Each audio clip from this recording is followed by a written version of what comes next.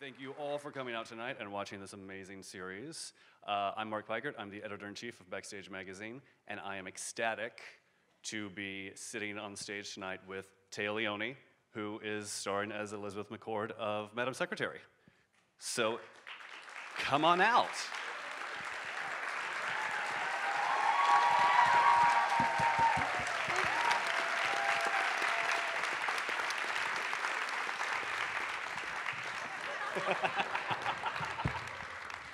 That has never happened before. Did you find your mark? Yes, I'm fine. Okay. My mark. I'm usually better at it. There you go. Well, first of all, congratulations on getting an early renewal this year for season 2.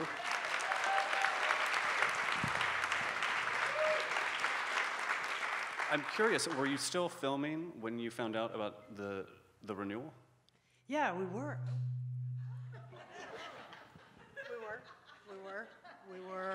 We were. Yes, we were. Do I even need this? I'm an actor. I can project. Is it okay? Okay. That was creepy. Yeah, we were actually still filming. So and we were tired a little bit. It was January. So that was really good news. That kind of gave you a little kick in the butt to make it to the finish line. It was great. Well, was the season already set, or did the renewal kind of give you some liberties, give you permission to take some liberties with the storyline in terms of setting up, knowing that you were going to have a season 2? No, not at all. All right, then. I can be more helpful, but no, it really didn't. I mean, I think we were just, you start thinking about this idea of what the next arc's going to be, and we knew already that we were going to sort of finish with the Marsh story, and I don't even think they know what they're going to do next season yet. So. Well, you had been away from TV for a while, so what about Madam Secretary said, this is the project that I want to come back with? Well, I think, I think in hindsight it was a little crazy, but at the time, I thought it was a good idea. I'd been doing, I'd been doing film and sort of working, film, you wrap it up in a couple of months and then you go back to your life. And I think the kids were getting older and I sort of thought they were ready. And then my son confirmed it for me when I said, I'm thinking, Miller, about going back to work, but this is going to be could be a long gig. I mean, I could be gone a lot. And Miller was like, Mom, please, we got this. Go. And I was like, wow. Really? And yeah, he said we were getting kind of sick of you. Let's leave it to a 12-year-old boy to rock your world, which he did, and I kind of realized, my God, they really are. They're ready, and television is so, I can't say more exciting than it was, because I thought it was pretty thrilling back then, but I think the opportunities for female characters, for sure. And when, I mean, there's a lot of great work being done, and this character, if she had been a lifetime politician, A, they probably would have cast me, and B, it wouldn't really have interested me. I like kind of the fish out of water. I like the idea that I could play with how good at it she was, and I was fully intrigued by this. And actually, the Henry role was something that made me really know that I wanted to do it, because I thought I wanted to be a part of an opportunity to show men on television relating to women in a much more positive way. So. Well, and I think also what's really refreshing about this series is that Elizabeth, is totally not cynical. She's not a cynical politician, and she is our gateway into this world of DC politics. And she is someone who is morally sure that we can identify with, who's going to kind of lead us in. and explain how the system works a little bit, which is totally different from the rest of the DC shows that are on the air right now. Yeah, that was intentional. I mean, I think, you know, there's a plethora of shows that will tell you what's going wrong, but there are people who are giving their lives to service for our benefit, and I think that certainly deserves to be celebrated and on television, no doubt.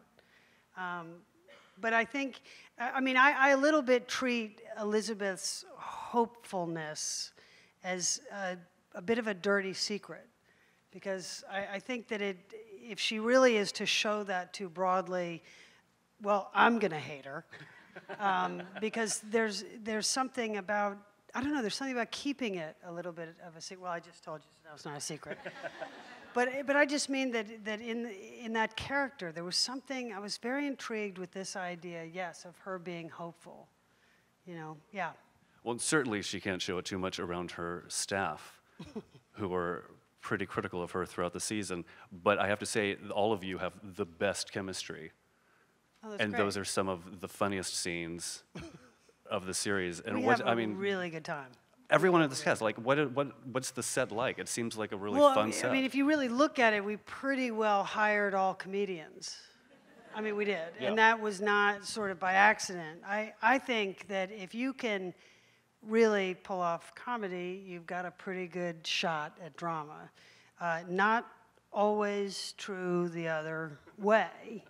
And we were very interested in the idea of, you know, having characters that could spar and have some great energy and spunk. Well, you're also a producer, so were you involved with the casting at all? Did Yeah. you have some say? I mean, I did. Mostly, I mean, all I did was mostly just say yes, because it was like, oh my God, they want to do it? Yes! I mean, it was like down, literally like this. It was really exciting. And I have to say, you know, being in New York, my thing was that it had to be shot in New York.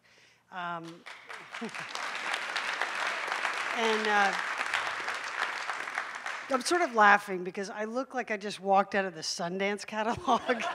I don't even know how this happened. I didn't have my glasses on. And I was like, well, I like red. And so I was, anyway, and then I walked out and I was like, oh my God, you idiot. Anyway, but I'm not really like that. I'm a New Yorker. And so anyway, what was I talking about? Oh yeah, so I wanted to shoot it in New York because I wanted access to the greatest pool of actors. I mean, that was very intentional. You know. And we got them, a lot of them. Well, how did the decision to be a producer come about? Was that something that you were looking to do? Yes. I mean, I think that the idea that you're going to commit so much of your life to something, and being in this position, I think it would be weird not to be a producer, in a sense. You know, I think it was great because it meant that there was a lot of meeting ahead of time and conferring with Barbara Hall and Morgan Freeman and Laurie McCreary. And it's at times I'm honestly too tired, and I am a very lame producer. And someone will say, well, what are we going to do about, we can't get the 60, you know, coils of electric into the Waldorf because, and I'm like, I don't care. I don't care. don't light it.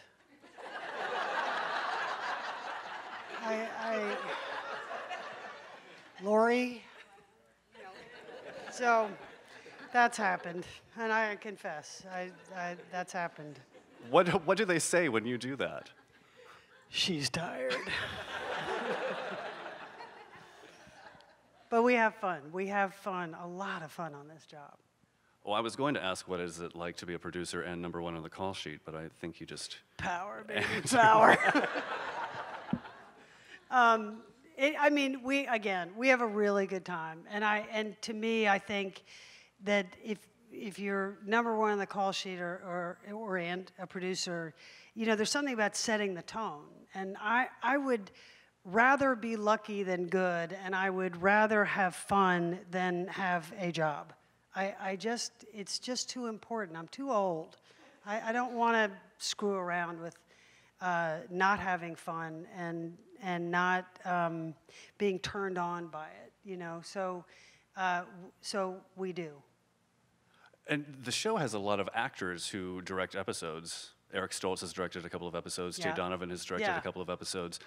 Is there a difference when you get someone directing you who has been an actor for a period of time? Yes, I mean, I don't think that it excludes the possibility that you get a director who's never acted, who's, of course, a great communicator and will communicate in the language that we know. But I think the funny thing is that when Eric came on, I was so kind of starstruck, and I thought, this is sort of weird, like, it's Eric Stoltz. And then I got really used to him, and now it's like, whatever. But yeah, the first day was like, and he is the most down-to-earth, enthusiastic guy, and that goes for a lot on a set, because these are these long hours and days, and Eric remains always full of energy, and he's just so good. I mean, he's really good. And is season 2 just going to be a one-woman show, or are you going to start directing episodes in addition to starring and producing? Well, I do want to direct at some point, definitely. I figure that's the coma episode, right? So, yeah, that'll be mine. Some of my best work. I'm picturing just lots of lingering, loving close-ups of you in your coma, just sleeping, just looking radiant. I can so nail that. I mean, that is going to be. I actually, I did fall asleep in one scene, and it was hilarious because I was just like that. We're in the bedroom in the master bed, and I was like this, and Tim was just talking away, and it was so soothing. And I just remember kind of doing that, and Tim goes, "Oh my God." And I sort of came around, and I was like, no. Here we go. But, you know, that's a great testament, again, to how comfortable everybody is. Or that's a lovely spin on you falling asleep during a scene. Well, I have to ask, because we are here with the SAG Foundation and SAG-AFTRA members, how did you first get your SAG card, I guess it was called? Yeah, my SAG card. It's so funny. I'm going back in my mind. I'm thinking, I just wanted to, please God, did I cheat? We would have to kick you out. No, I did. You know, I don't know. I didn't cheat. But I don't know. I think I did. And, you know, I remember actually thinking, when I talked to somebody about it, they said, well, the thing is, you do 2 jobs, and then you get your SAG card. Okay. But if you don't have your SAG card, you can't get a job. I was like, is this a trick question? What? So...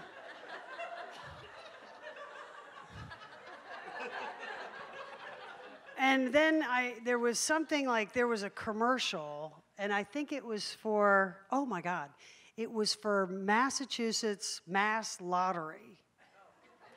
And it was ridiculous. And they were like, basically, if you had legs, we're putting you on the beach, and you just run across in like a ducky kind of a thing around your waist, a bunch of you. And I said, that is ridiculous. And they said, it'll count as a job towards your SAG card. I was like, do you want me to do it again?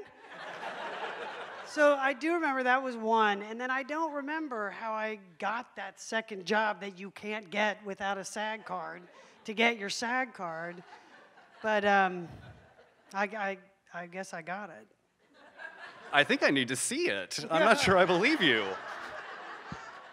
And I really wish this was one of those shows where I could say, cut to the YouTube commercial, and I have it on YouTube, but alas, it's not. Well, I'm not that together. Well, I meant to ask earlier, because you are #1 on the call sheet and because it's Madam Secretary and you're in almost every scene, how do you, because I'm fascinated by how actors memorize and what methods people use, how are you memorizing these pages and pages of dialogue every week? I don't know. Is it just prayer? You know, I mean, I haven't resorted to like writing them on somebody's forehead yet. But I will tell you, when we were doing the pilot, I had 5 weeks from knowing that I was going to do this to shooting. And it took me 5 weeks to memorize the pilot. And all I could think was, I am screwed. Like, I am screwed. And I called David, and I said, I do not remember on the X-Files, how did you do this? Like, how did you do this? And he said, well, you'll see. You get better at it. You'll be fine. I thought that was like the worst advice. I was like, you asshole. You know, it's like you're my one help. You know, like I called you, and you're like, don't sweat it. This is, it'll just happen.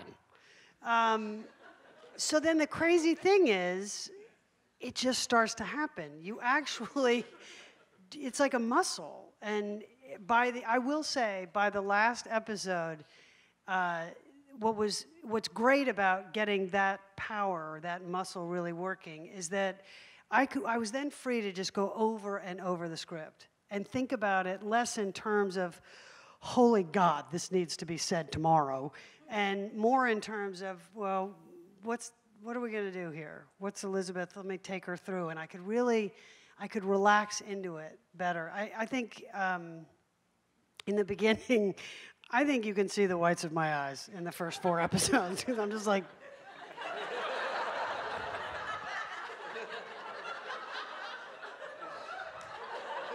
I mean, after every line, I'd sort of look at somebody and be like, so, but by the end, my God, I was like, yeah, nailed it. And my only fear is that over the summer, like, I don't know this muscle, because I'm just blonde.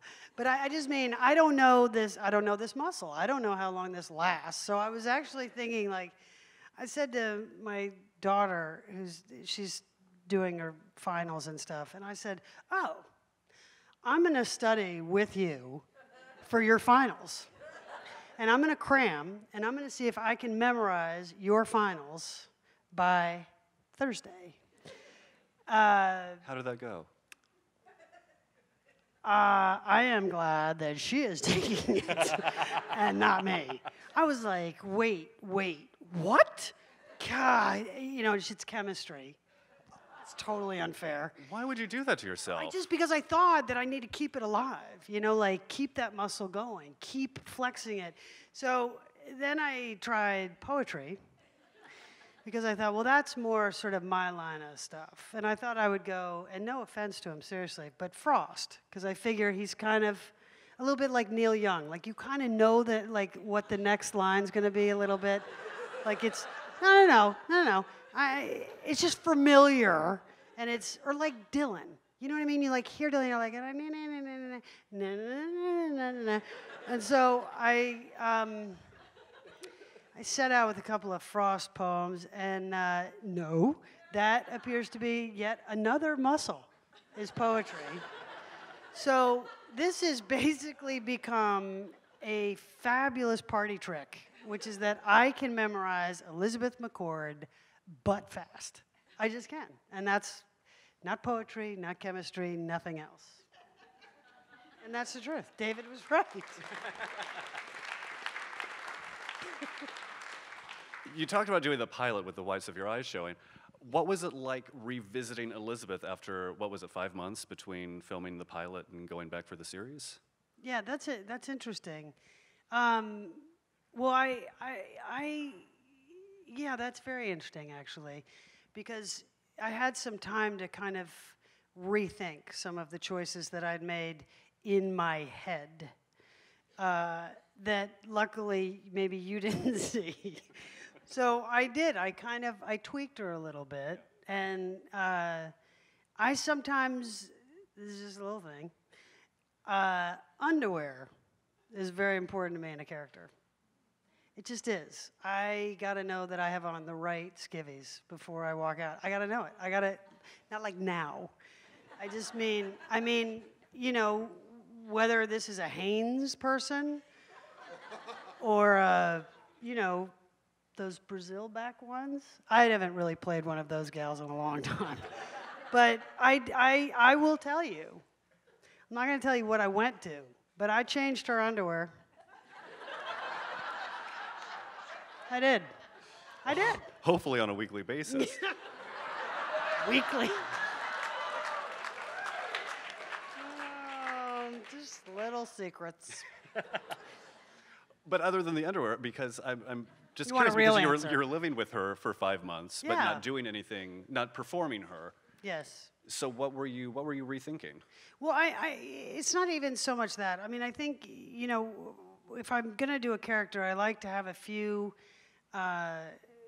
congruent truths about them. And it may be a gesture or the underwear or a stance or some way that I can rock back into them. Because let's face it, not every day is like, oh, I feel like going to work. I feel great. I have no problems. And I have kids. I mean, there's a full thing happening. And with Elizabeth, I have to say, it was kind of interesting to me. I got to put it to the test because in film, you don't. You know, you sort of like drop it unless you do a sequel. Why am I even going there? I don't even know.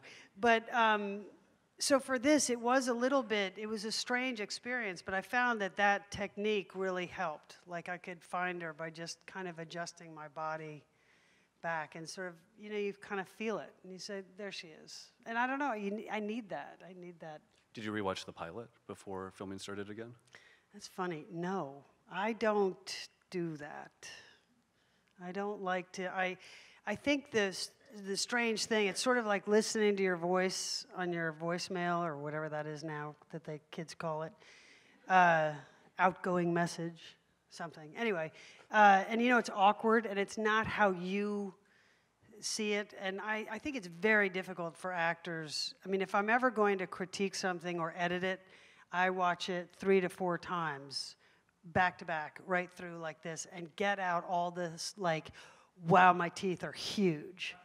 Like, just get it out. Just, like, get past it, and then you can start to see, you know, the whole project. And no, that happened. That happened. That was what happened. I saw Family Guy. What was it? Family Man.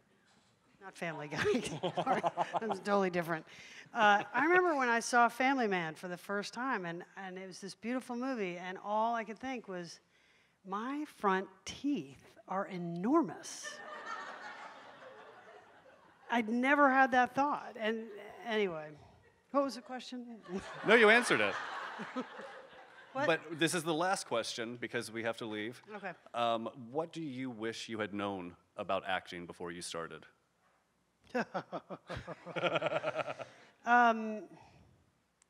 Well,